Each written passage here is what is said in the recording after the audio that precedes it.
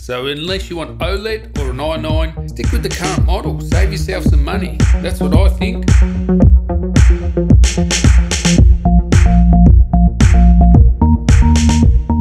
So this comes with Windows 10 Home. What the, like, come on, let's get rid of that Windows Home. Let's get some Windows Pro. Copy and paste my code from the description. You can also get Office 2019. Just paste my code, woof, it's Windows Pro time.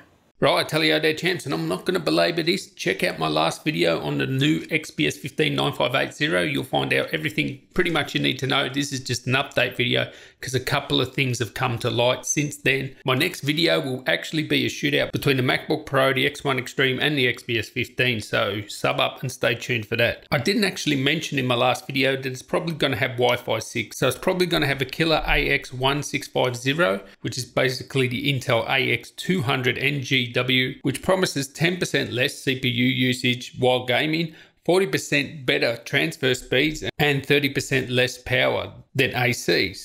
But of course, you're going to need a Wi-Fi router that supports Wi-Fi 6 or 802.11ax. And it just happens that I've got this beast in the house, this ROG Rapture GT-AX 11000 tri-band gaming router. I'll tell you what, it looks epic too. Stay tuned for that. Also, Frank Azor has confirmed no white deck options. Tear to my eye, like seriously, I want a white deck option. And also 1650 only. So the 4GB GTX 1650 only, no 1660 Ti.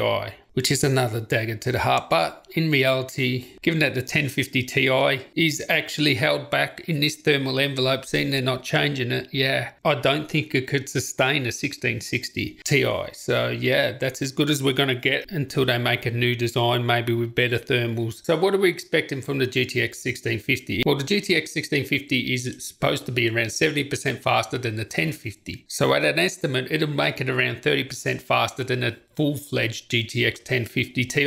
Now, I have a feeling they're talking about the gaming ones when they're talking about that. So in all honesty, in the real world, I don't expect anything more than around 25% extra performance over the 1050 Ti. So in reality, when you're talking gaming, given that the current XPS 15 can game pretty much 60 frames per second, medium-high settings, you can imagine that you'll be able to play more games at high settings rather than medium at 60 frames per second and maybe some ultra. There's not going to be that much difference in a gaming sense. Also, it's going to be around the same price. So all in all, knowing all these things now, and we know how the 9th generation i7 950H performs now. It is 4 GHz all-core burst. So you're not getting a great performance increase over the 8th generation XPS 15 when it comes to the i7. So I really think only if you get the i9 is this worth upgrading, because you get the extra 2 cores. In all other sense, apart from, you know, a modest improvement in gaming, which really doesn't matter if you're playing at 60 frames per second, I don't think it's worth upgrading from the last model, the 9570,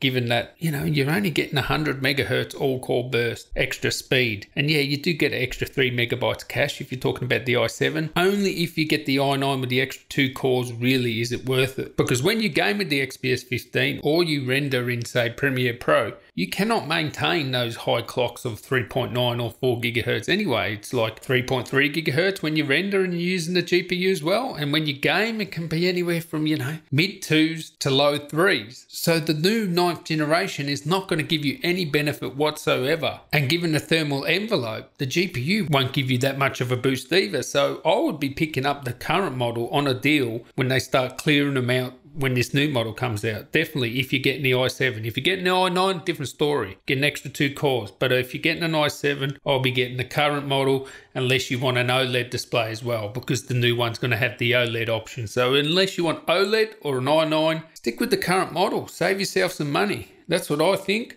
Catch you in the next one. Tally ho.